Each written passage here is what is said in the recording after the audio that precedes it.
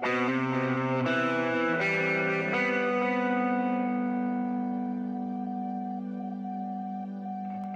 was following the windings of an unknown road. The thing about cycling is like you got such high moments and low moments.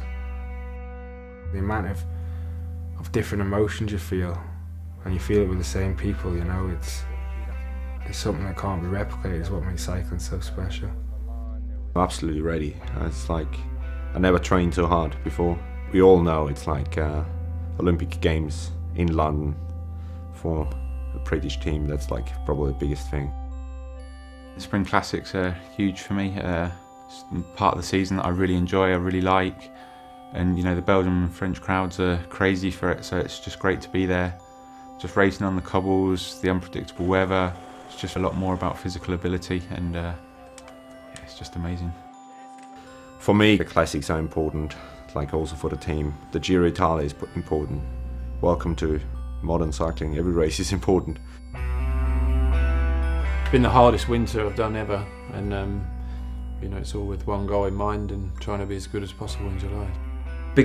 Big hits really are San Remo, Ghent-Wevelgem, you know, and then rolling on to the Tour and the Olympics. So, I mean, obviously we're going to target the Giro as well for stage wins is going to be the main thing early on, because I just think that final week is really quite tough. The Tour and Olympics will be a big hit.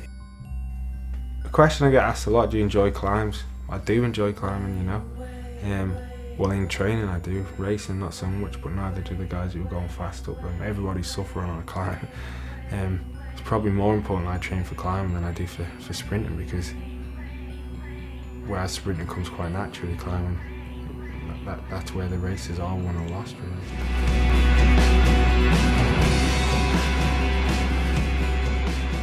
The big ones to get into the Tour team and, you know, support Bradley, I guess. But you know, then I look at races like Romandy and Paris-Nice, and I mean, it's an exciting season. It's always been my goal to develop into a GC rider, and I think the Vuelta last year showed that it is something that's within my reach. It's not just some far off dream. The feeling is amongst the rider group that, you know, we're on the edge of something brilliant. You know, it's a solid rider group, and you know, it's quite a tight-knit little team.